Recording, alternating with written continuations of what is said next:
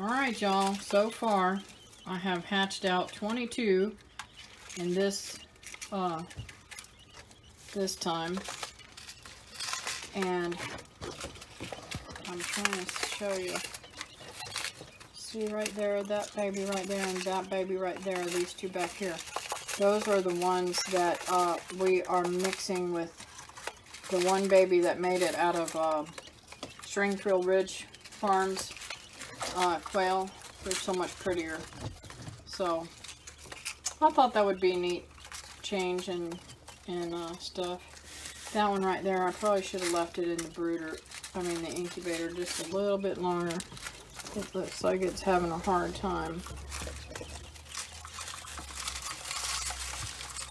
But it'll dry off, and if it makes it, it makes it. If it doesn't, it doesn't. Well, I think it'll be fine. It just, I thought it was drier than it was when I picked it up and brought it in here, but I don't know, we'll see. It looks like it's got sprawled legs too, but you never know. Alright, y'all, I couldn't stand it any longer. I had another little baby hatch out. And he just chirping and chirping, and he needs to be in here with his friends.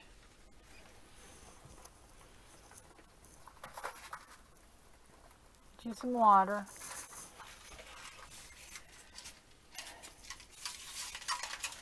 So, poor little guy.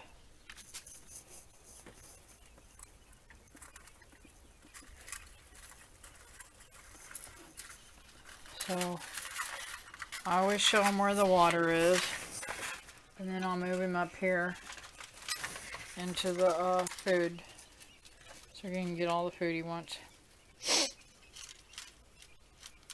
That other little baby dried off, and he's fine. He's running around here somewheres. They're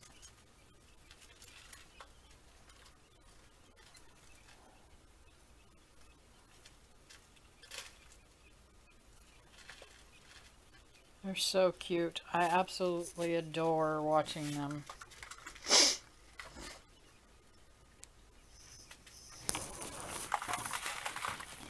Man, I'm telling you something. These ones that got the cross with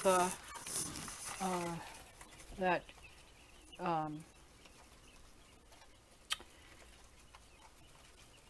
Stringfield Ridge Farms had. Oh my goodness gracious.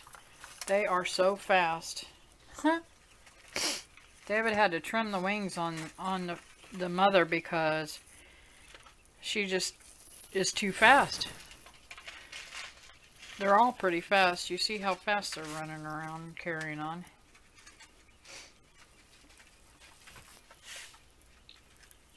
They're so cute.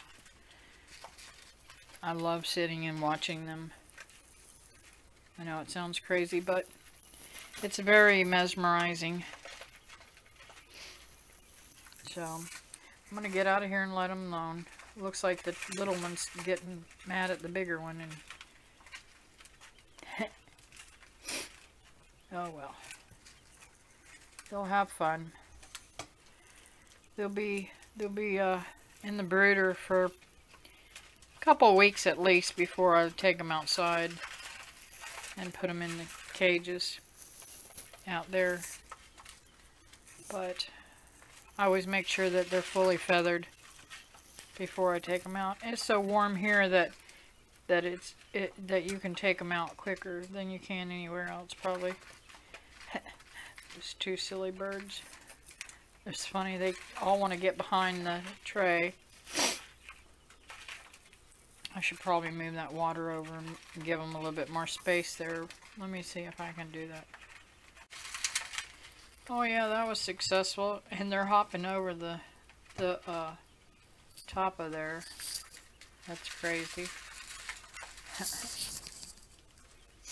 Anyways, my phone's running down, so I'm gonna cut this off for now. Okay, y'all, I'm telling you, that was the easiest dehydrating that I've ever done. The other video where I showed these, getting these for $2, they dehydrated up and filled up a whole quart jar. That is so awesome. So instead of me having all that space that I would be using in the freezer, hey, it's in a jar and I can use it anytime I want and it'll last forever. Well, I'm out here in the backyard and I am going to cut me some zinnias. If you guys want cut flowers for your home, these are the way to go. They are so beautiful.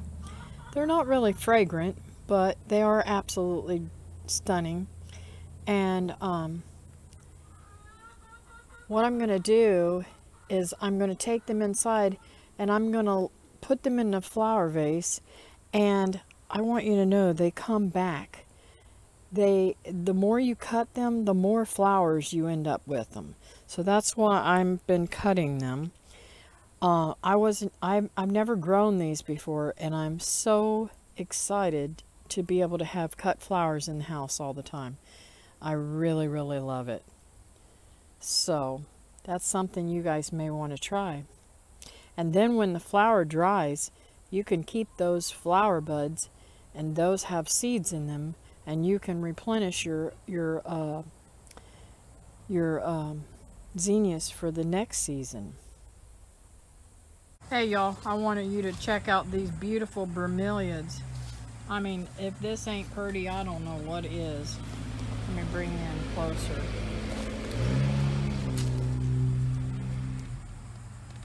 Check that out. Oh, sorry guys, I had to bend down. That is so pretty. And this purple one here, it will get a little stronger, but they are so pretty. It's awesome what God creates, isn't it? All these beautiful little bromeliads. Okay, squirrel. I got a squirrel up there. We're fixing to get down the nest because he is tearing up my trees. Look at, he just chewed that off right there. That's part of my tree. My mango tree. Up in there. Oh, see the pile they've made? These are all where they've chopped them off, and they're all throughout my bushes here and everything. So I got somebody to get them off, get them down out of there. Even here, just infuriates me, all those beautiful limbs that have been just cut off. I hate squirrels. Did I say I hate squirrels? I really do. I hate squirrels. Not much things in this world I hate, but I hate squirrels. So that's the nest I'm getting taken down because I'm telling you, I'm furious. I hate squirrels in the first place, and then for them to chop my limbs off of my mango and let them fall on me. Yeah, they've got a whole pile of them over here in the front.